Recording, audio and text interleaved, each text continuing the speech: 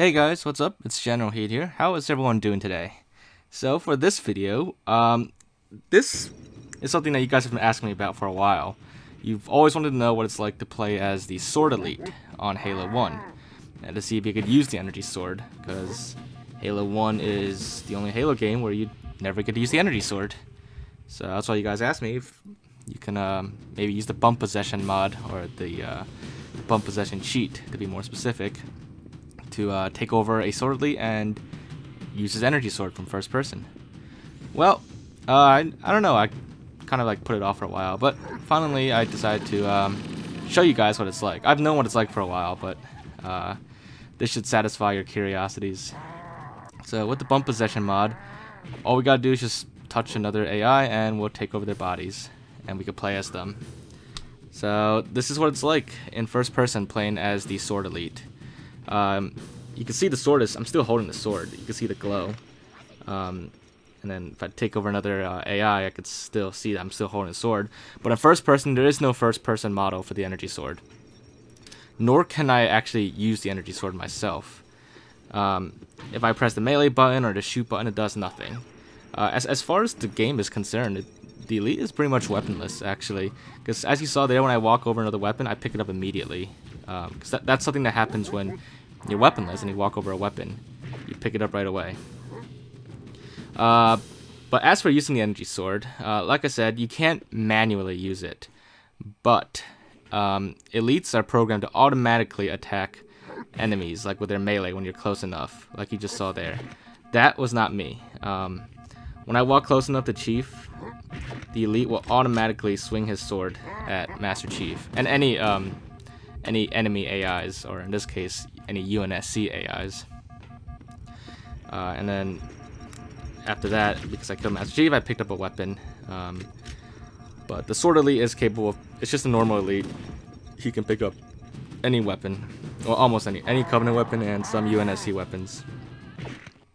But yeah, I have no control over how the Sword Elite uses his sword. It's an automatic thing that it like pretty much overrides the user control when you're using Bump Possession.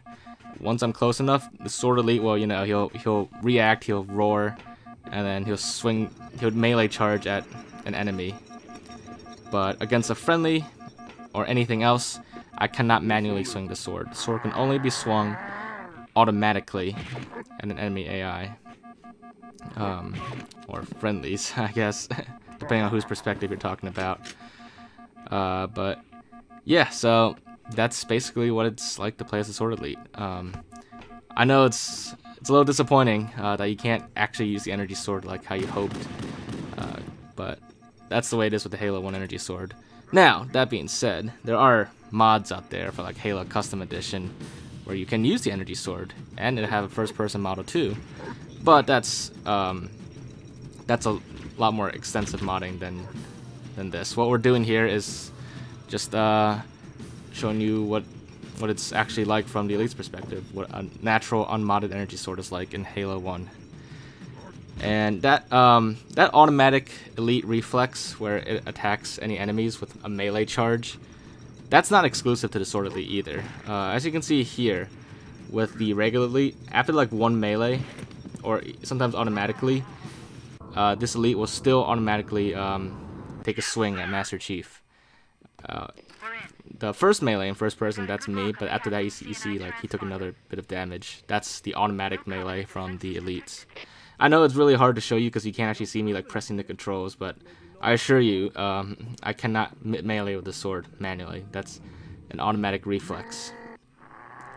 So I'm just gonna do this Sword Elite here, the invisible one, just to show you one more time. That's pretty much the same, and he also attacks Marines, not just Master Chief.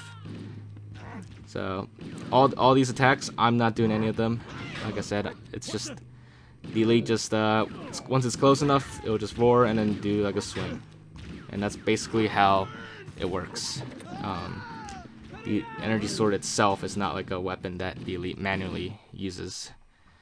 But yeah, so I hope you guys found it to be interesting, and hopefully that finally answers your questions. Like I said, a lot of you have been asking me that for a while now, and finally got around to it, so hopefully that satisfies your curiosities. But yeah, if you guys did enjoy this, make sure to leave a like, leave your thoughts and comments. If there's anything else you're curious about or want me to look into or check out, just let me know, and I'll do my best to look into it. But other than that, make sure to subscribe if you haven't already, and stay tuned for more of our upcoming videos, and I will see you guys next time. Bye, guys.